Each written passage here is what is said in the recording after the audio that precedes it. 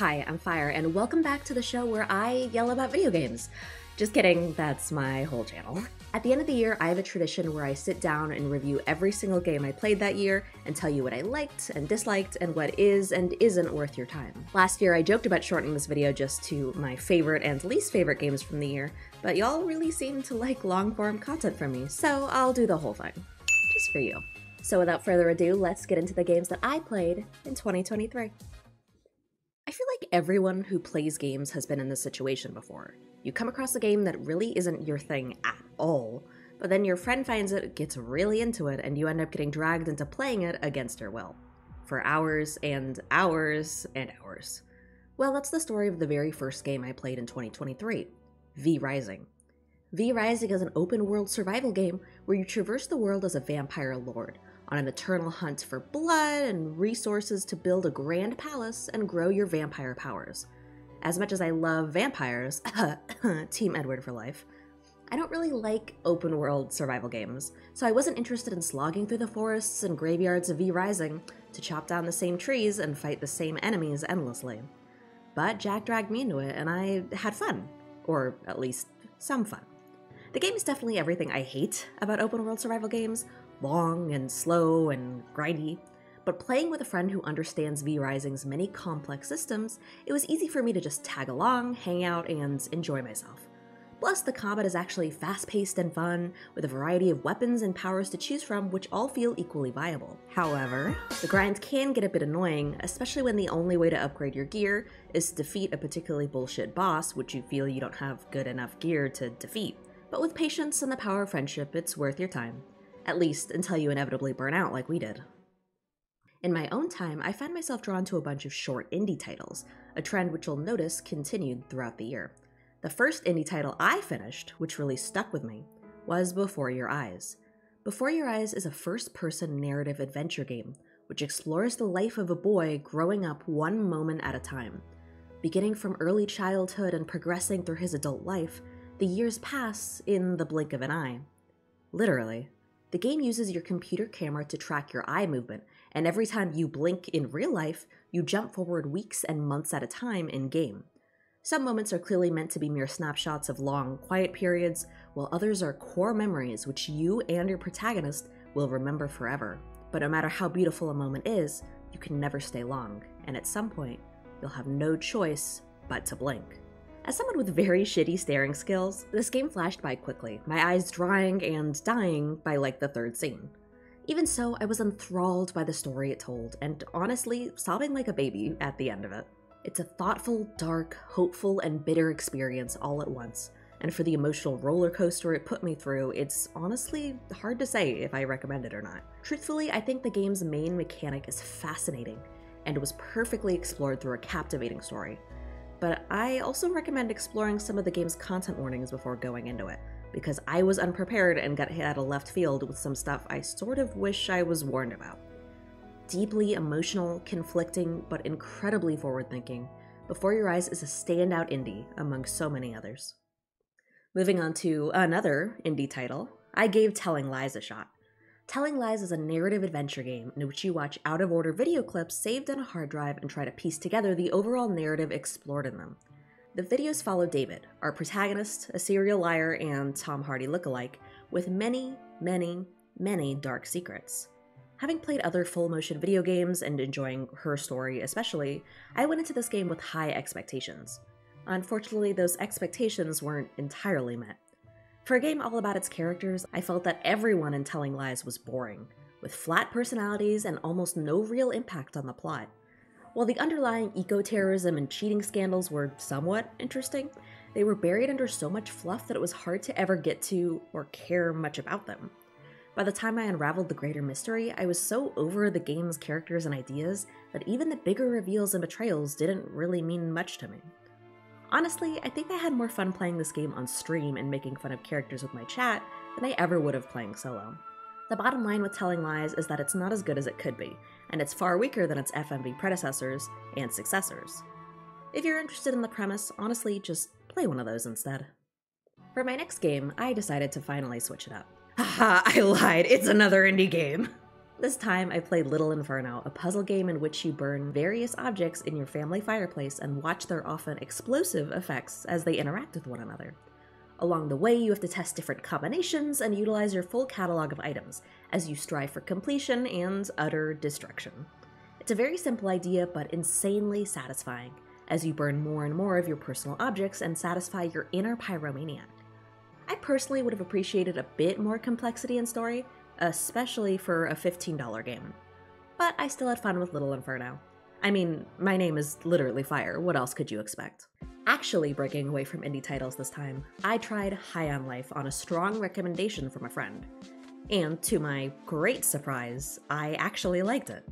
High on Life is a comedy FPS game starring local loser Justin Roiland, along with his well-known brand of irreverent sci-fi nonsense.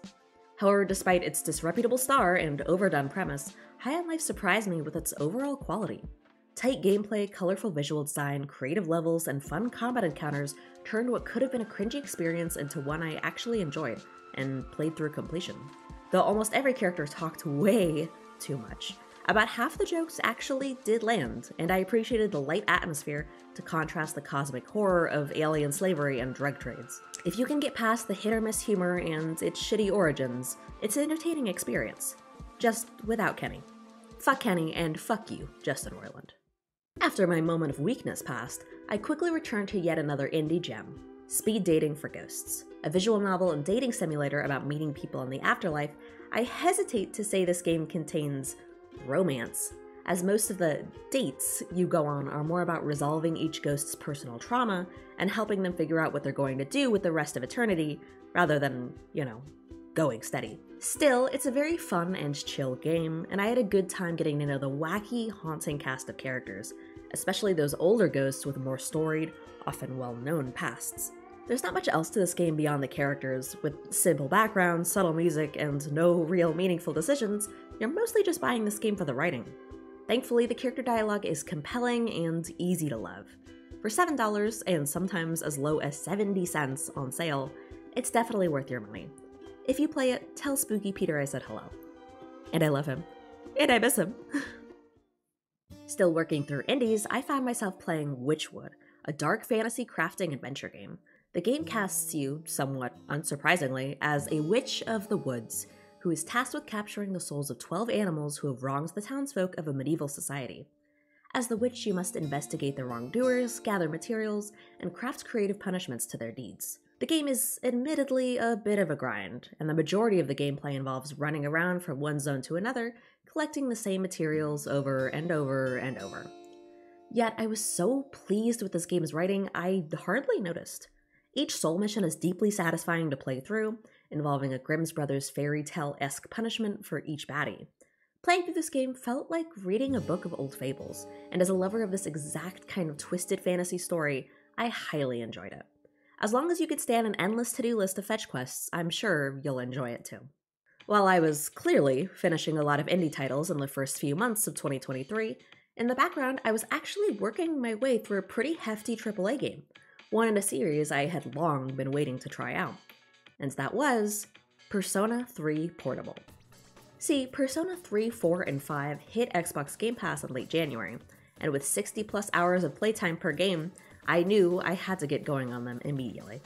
So I cracked open Persona 3 as soon as I could, and I immediately fell in love. The game instantly hooked me with its 2000s art direction and voice actors, which brought me back to the long nights I spent watching anime in high school. Add to that the game's approachable turn-based combat, goofy characters, and Pokemon-esque collectathon of personas to battle with, and you've got a recipe for a good time. Not to mention, this game's absolutely fucking bumping soundtrack. My god. I'd always heard the Persona games had amazing OSTs, but pretty much every time I encountered a new track in this game, I would literally stop what I was doing and just jam out for a few minutes, getting lost in the jazzy, upbeat flow. Unfortunately, the game does have its faults, with entirely too much grinding and a singular dungeon design that gets old in the first 30 floors, out of 264.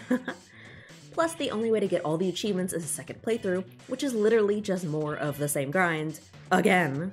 While I can't see myself replaying any time in the next 10 years, I really enjoyed my playthrough, and I walked away from the game excited to see what its sequels had in store.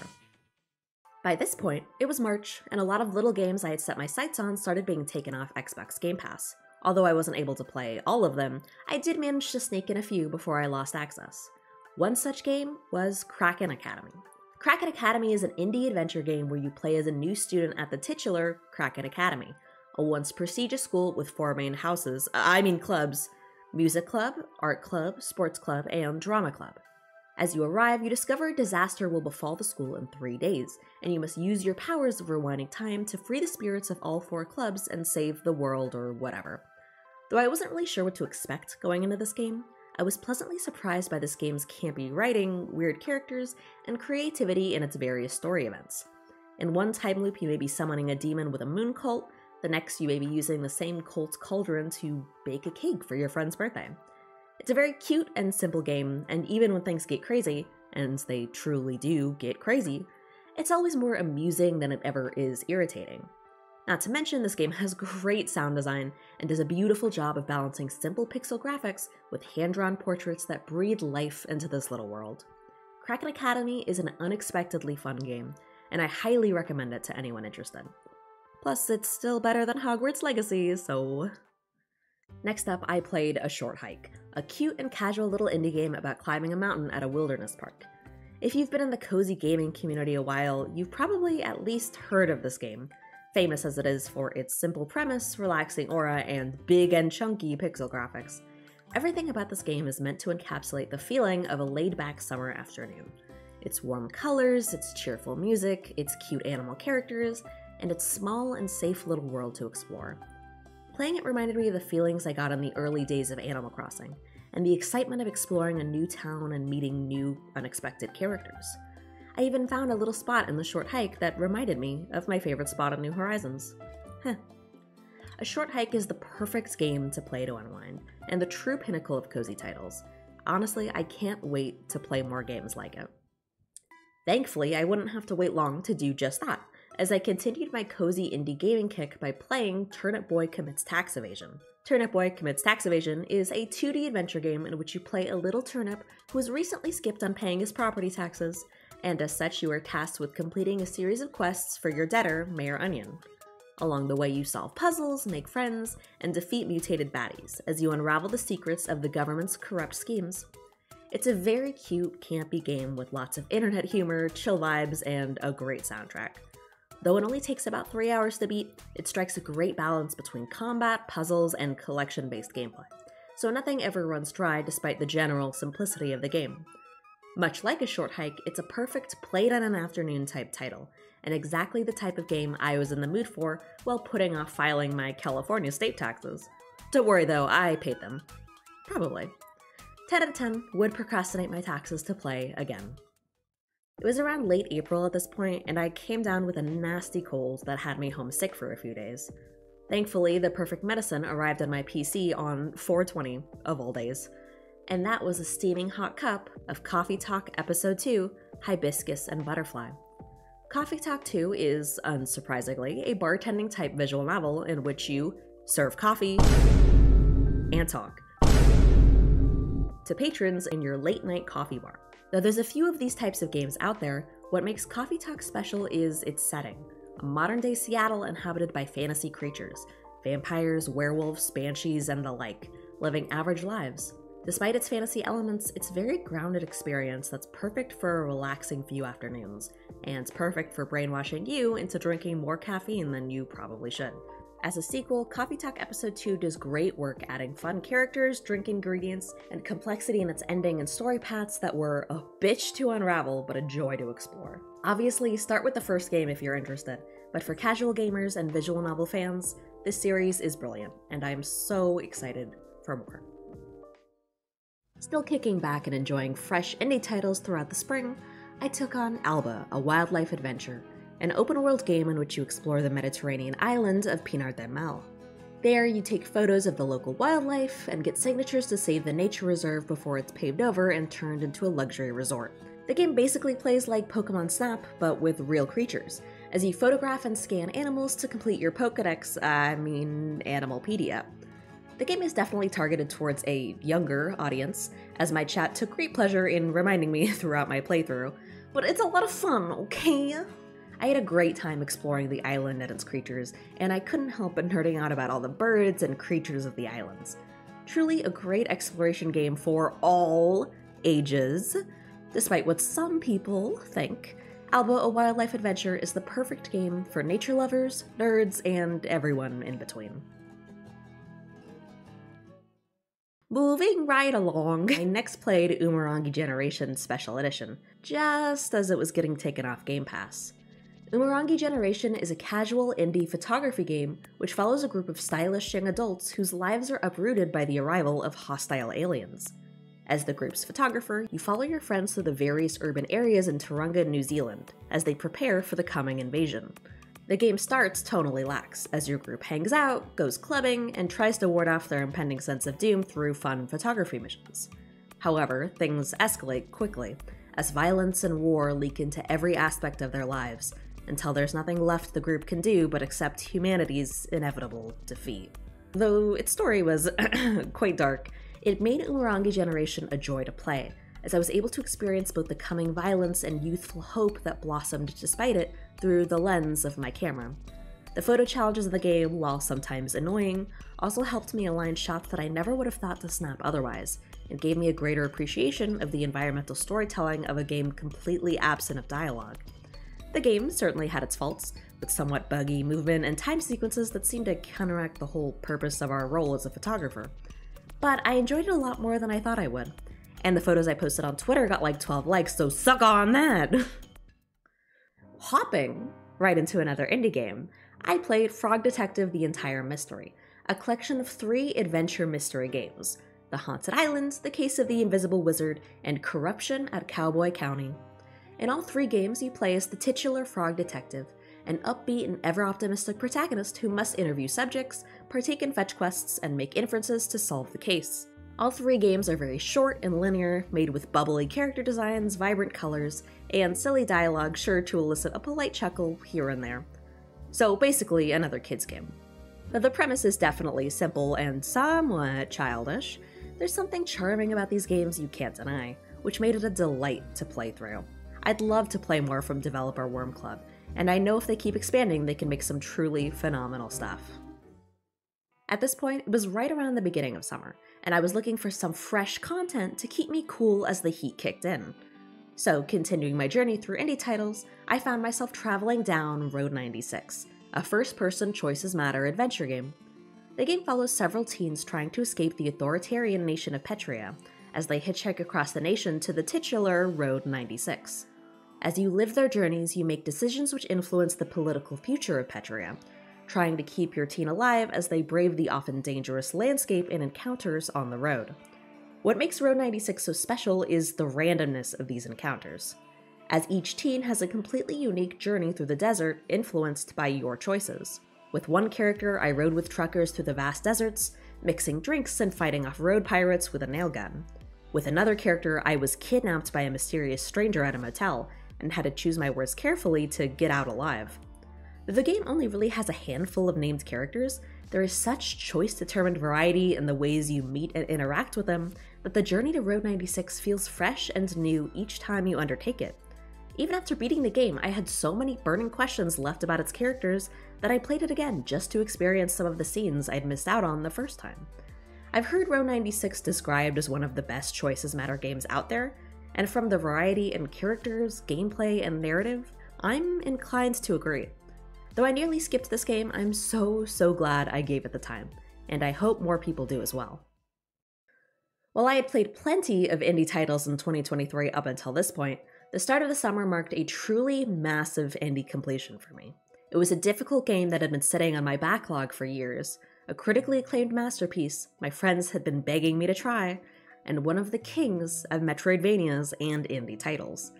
That game, of course, was Hollow Knight. I made my first attempt at Hollow Knight back in 2021, while playing on my Xbox One. However, unbeknownst to me, my old Xbox had major input lag, which made an already difficult game feel nearly impossible to play. As a result, I put it down after about 8 hours, without much intention to return to it. However, I decided to give it another go this spring, and I beat the first boss I struggled with, Hornet, on my very first try. Well, damn. Hollow Knight was still a challenging game, and I went on from my early victories to die many, many times. But it was never unfair, and the journey along the way made every death feel worth it. Not to mention the beautiful environments, creepy cute enemy designs, and gorgeous soundtrack made the world a joy to explore.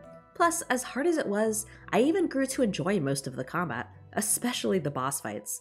Though some of them drove me absolutely mad, they were all dynamic and fun to fight, and even more fun to beat. Hollow Knight certainly isn't a game for everyone, or for every system, but for those who enjoy platformers and are willing to put up with a bit of a challenge, I think Hollow Knight is an extremely rewarding and well-designed experience that blows every other game in the genre out of the water. Seriously, just play Hollow Knight.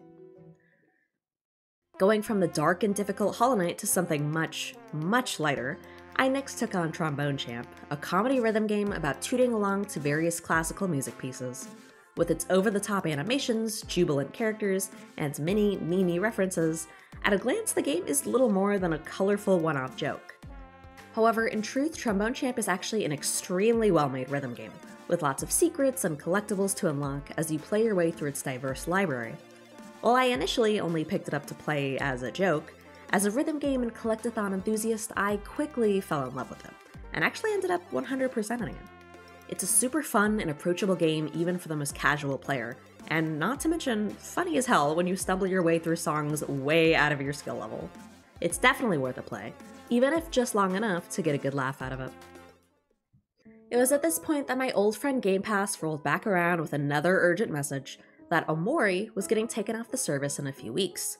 Though I hardly knew anything about the game, from the excited whisperings I heard from my friends and video essayists regarding the title, I knew it was going to be something special. So in an unusual move for me, I bought it on the spot at full price, and played through it all summer. And it was phenomenal. OMORI is a stylized turn-based RPG which follows a group of friends across two parallel worlds. In Headspace, you explore a dreamlike society with your childhood best friends, fighting monsters and goofing around as you search for your lost companion Basil. In the real world of Faraway Town, that same friend group has been broken up due to a tragic incident years past, and it's up to you to reunite them and discover the truth about what happens that night. Besides this unique structure, the game also has stellar characters, beautiful art direction, banging music, and a phenomenal story, which masterfully explores themes of friendships, trauma, and loss. Though the turn-based story-driven RPG Maker narrative has been done literally a million times before, at every turn OMORI managed to impress me, and it remains one of the more impressive indie titles I've ever played. Dark, nostalgic, and extremely well-polished, I can't recommend it enough. After months of sticking to indie titles, I finally decided to hop back on the AAA train, and made my way through the Hitman World of Assassination trilogy. As one would expect from the title, the Hitman games are third-person stealth action games, all about assassinating targets in unique ways. Though I'd already played the first game in the series, after 2 years I was ready to make my way back. Although this time, with a special condition. See, my friend Jack challenged me to play through the trilogy going for accident kills only, meaning instead of simply shooting my targets and being done with it, I had to use falling objects, drowning, electrical failures, and the like to do the deed. Overall, this challenge heightened my experience, as I had to get creative in setting up scenarios that would lead to my target's demise, and allow me to get away scot-free. The construction of the Hitman levels made this especially fun, as I found myself scaling skyscrapers, sneaking into Formula 1 races, and infiltrating secret societies to stalk and kill my prey. Even so, levels with the minimal environmental pieces and having to wait 5 to 10 minutes for targets to get into just the right position made some of the kills more of a chore than anything. Still, I generally had a good time with the trilogy, and appreciate as always the depth in Hitman's level designs and systems. If you've got the patience and are willing to play your own way, it's probably one of my highest recommendations from the stealth genre as a whole. After playing what was essentially 3 AAA titles bundled into one, I was immediately burned out of high-budget games again, so pivoted back to indies with A Little to the Left. A former GMTK Game Jam title, A Little to the Left is all about organizing items and spaces in satisfying ways, whether that be books on a shelf, sewing supplies in a drawer, or pressed flowers in a book. As organizing is one of my absolute favorite hobbies, I was extremely excited to play this game, and there was a lot to love once I got into it. With excellent sound design, cute visuals, and snappy controls, it was clear a lot of care was put into its construction. However, I found a few of the puzzles esoteric, or otherwise get frustrated with my method of organizing was deemed the wrong way. Still, I had a pretty good time with it, and I can see why every cozy gamer in the world fell in love with it. Though, in my opinion, assemble with care is still better.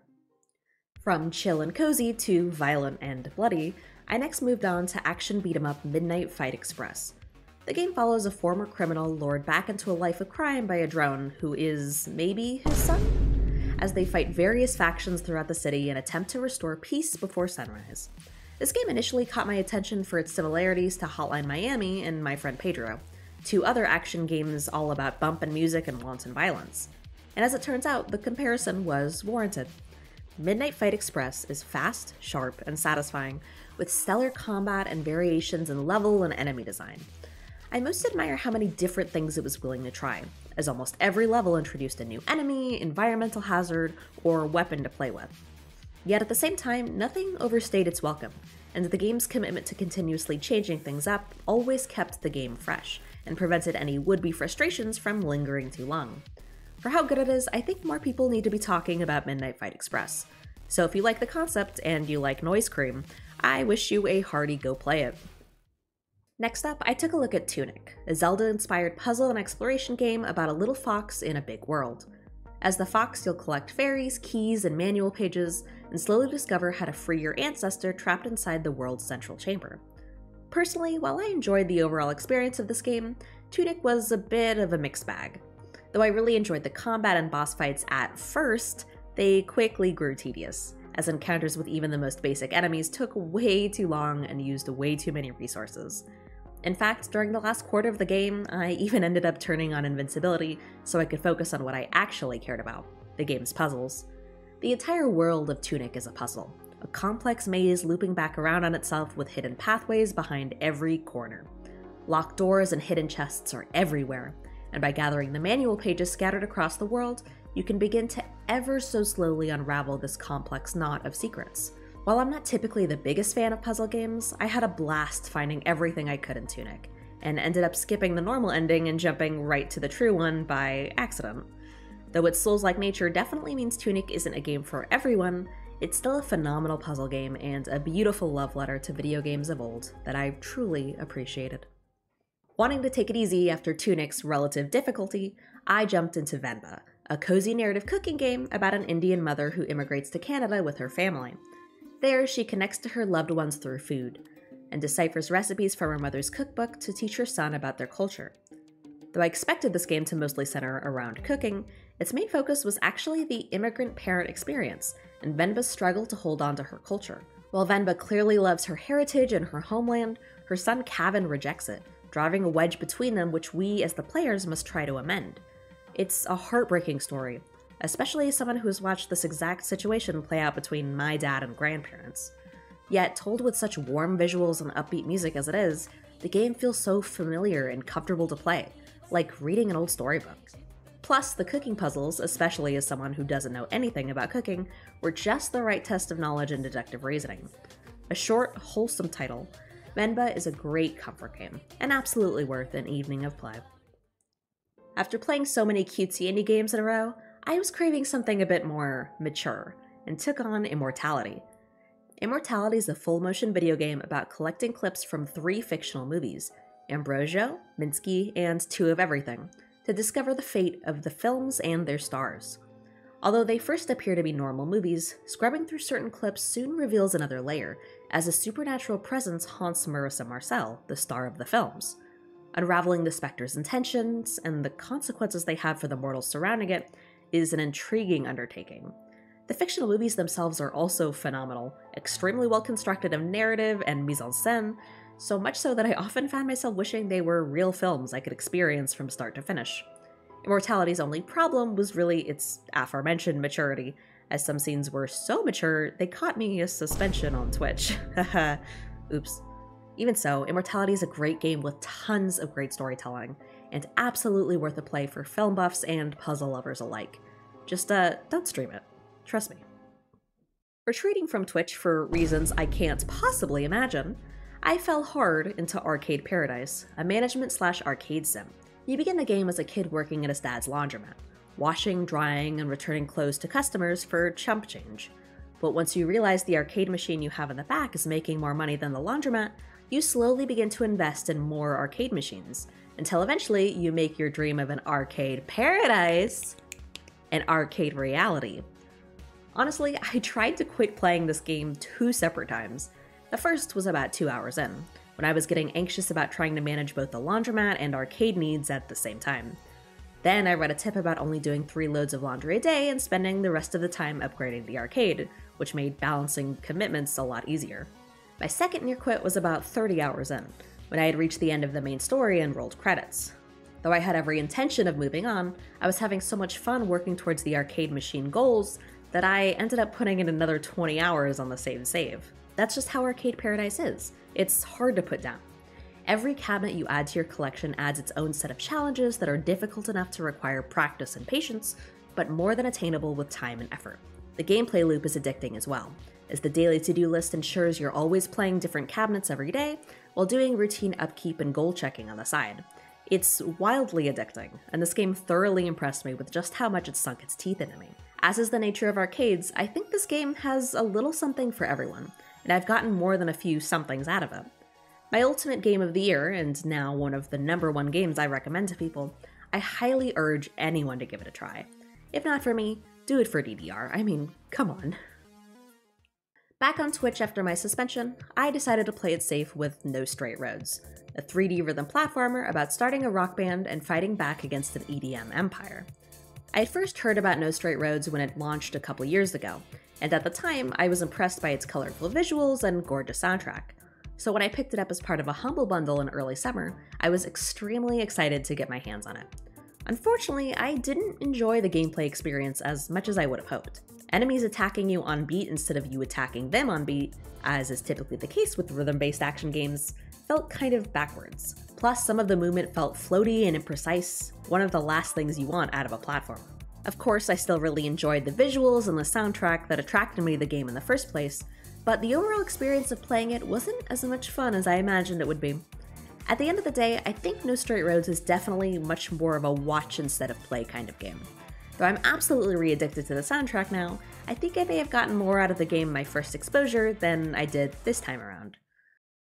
By this point, it was early fall, and I ended up catching a cold, which kept me home from work for a few days. With nothing better to do than sit around and sneeze my brains out, I cracked open a fresh indie title in Beacon Pines, a cozy visual novel about a group of kids exploring the secrets of their small town. What starts with them chasing lights in the woods quickly spirals into unraveling a full-blown government cover-up, all centered around protagonist Luca and the mysterious disappearance of his parents. From its small mining town setting to its cute animal characters, this game has very strong Night in the Woods vibes, which drew me to it right away. Though Beacon Pines definitely has much lighter themes and tones than Night in the Woods, it still managed quite a few emotional moments and surprising twists in its storytelling that kept me engaged. Plus, its ability to explore branching story paths without making any of them feel repetitive or like dead ends was especially impressive. It's a short and sweet experience which manages to feel both familiar and fresh at the same time, and the perfect salve for a rainy day cold. Recovering from my cold, I was ready to end my months-long indie streak with a brand new AAA title the world had been waiting years to see: Bethesda's Starfield. After the underwhelming performance of Fallout 76, I was initially hesitant to fully embrace Starfield. Early environments looked drab and corporate, and promises of mostly empty planets and a heavy focus on crafting initially turned me away from the game completely. But when it officially launched in early September, my RPG-loving heart couldn't resist, and I started up a playthrough right away. And then I played for 100 hours. However, it turned out I was right to have some initial trepidation. As anticipated, I absolutely detested the crafting and resource gathering in Starfield, and early game limits on ship cargo made it so I couldn't engage with those systems fully, even when I tried. Planet exploration was also insanely boring, as every single planet had little to offer besides barren rocks and abandoned science facilities that took 10 real-life minutes to walk between. And yet, the rest of the game kinda slapped. Though planet hopping was boring, exploring the game's main cities kept the heart of adventure alive for me, as I never knew exactly what was around every corner. The main story was fantastic, and the twists and turns in the third act genuinely surprised and impressed me. The faction and companion missions were also super well done, whether they had me fighting terramorphs in New Atlantis or engaging in an epic space battle in the skies above Suvorov. Combat was easily the strongest in any Bethesda game I've played so far, and impressively was almost entirely glitch-free. Though I hated base building, shipbuilding was a blast, and I managed to make myself a lovely hot dog ship that saw me through the many skies of Starfield. As a space-based RPG, Starfield triumphed, and I fully enjoyed my time with it. As an open-world exploration crafting game, Starfield was watered down and utterly disappointing. It's truly a game where you have to find your own fun with it, and what's enjoyable to one person about the game will be boring and weird to someone else. While I enjoyed my time with it, I really only enjoyed like half of it, which is a weird thing to say and still have a positive impression of a game. But that's the reality of Starfield, and why everyone and their mother has such complicated opinions on it. If you're on the fence about it, I really just have to recommend you try it for yourself and see if it sticks. And if it doesn't, I don't blame you. Once again tired of AAA titles, I crawled my way back to the indie scene, where I picked up a relatively new title in Sticky Business. Sticky Business is a cozy simulation game in which you design your own stickers, print and pack orders, and listen to customer stories as you run your own small sticker business. It's an extremely casual and cute game, filled with adorable pixel graphics, calming music, and very colorful and wholesome vibes. I had a lot of fun messing around with our sticker creator, making tons of animal stickers, pride flags, and an entire Zodiac collection just because I could. The game gets a bit grindy and repetitive after a while, especially if you're going for completion, but it's well worth the price tag for a few hours of wholesome fun to just mess around with. Sticking with cozy titles as I moved into late fall, I fell in love with Placid Plastic Duck Simulator. The game, well, if you could call it a game, is all about watching colorful plastic ducks float around a pool. And that's it. Every few minutes a new duck spawns, and occasionally you'll get a cool duck that has a unique twist to it, like a propeller hat that allows it to fly, or one that's holding a little knife. While exceedingly simple, as a huge collectathon nerd, I really enjoyed spawning in all the ducks and exploring their unique features. Plus, I was able to stream this game while doing some chatting and let my followers choose what duck they wanted to be, which was super fun. Though simple, this game is surprisingly wholesome to play with a community, and I definitely recommend it for streamers. Or anyone else who just likes watching little ducks float around. Which, like, who doesn't? Entering winter and the final stretch of the year, I was gearing up for the holidays by tackling some cozy titles that had long been sitting on my gaming backlog. Due entirely to my desire to keep playing cute indies, and not at all because I was getting taken off Game Pass, I next tried Potion Craft Alchemist Simulator. The title really tells you everything you need to know about the game. You play as an alchemist who crafts potions and sells them to the local townspeople depending on their needs. Potion crafting itself involves sending your little tincture on a top-down exploration through a perilous map, where adding different ingredients determines what movements your potion can take. It sounds like a weird premise on paper, but it's pretty fun to explore the map and the funky little movements different ingredients can take you on. Well, at least at first. I actually didn't end up finishing Potion Craft, as after a while I got tired of exploring the same map and making the same types of potions over and over and over. As much as I enjoyed the first 5 hours of the game, when I learned the next 20 hours would be exactly the same as what I had done so far, I decided it was best to quit while I still had a positive opinion of the game. Even so, I had fun messing around in Potion Craft, and I may eventually come back to it. Someday. On the hunt for more cozy titles to play this winter, I stumbled across Good Pizza, Great Pizza, a cooking simulator / management game all about running a pizzeria. When I first heard about this game, I mistook it for that one pizza minigame in Club Penguin and immediately leaned into the hype and purchased it. And it was not that, but not bad. In general, the game is exactly what it's advertised to be. A simple yet cute pizza-making game all about satisfying your customers and making pies as fast as you can. In playing it, I was particularly impressed by the diversity in the game's NPCs. More than racial diversity, the game delivered people from all professions and walks of life, including unhoused people, deaf customers, cultists, you name it. They made an appearance. The dialogue was great as well, full of reference humor or unique shorthand for different types of pizza that always kept me on my toes. The only problem with this game was, funnily enough, the same one I had with Potion Craft: its length. The game is designed to be as grindy as possible, with extremely tedious topping placement and a slow income system. And since this game started on mobile, it tries to sell you solutions to these issues, as well as cosmetics through real-life purchases, which was obviously disappointing. Overall, I enjoyed this game's core concept, but much like Potioncraft, I felt it could use some rebalancing to truly nail the landing. For now, it joins my slowly growing pile of retired sim games. In the final weeks of 2023, as the cold began to seep in and the year came to a close, I played Tiny Lands, a casual hidden objects game about spotting the difference between two scenes. The game features a significant collection of beautifully rendered levels, each miniature 3D worlds filled with bits, baubles, people, and secrets. Though Spot the Difference is an exceptionally simple game and premise, the amount of care that went into Tiny Lands is apparent, from its gorgeous and often culturally inclined levels, to its soothing music, to its immersive sound design, to its tight and friendly controls. In a year spent playing indie games, I can't think of a more appropriate game to send off the year than an indie darling like Tiny Lands. And that's everything! Looking back, 2023 was a really great year for games for me. I was able to play so many breakout indie titles from developers I had never heard of before, and I really enjoyed pretty much most of them. Obviously, in the real world, AAA titles dominated the scene with stuff like Baldur's Gate 3, Alan Wake 2, Spider-Man 2, Tears of the Kingdom, etc., etc. While I'm only a little bit salty that I didn't quite have the money to play those games, there'll be plenty of time for these big games and more in the new year. So happy 2024 gamers, and I'll see you in a year to do this again. This is Fire, signing off for now. Bye gamers.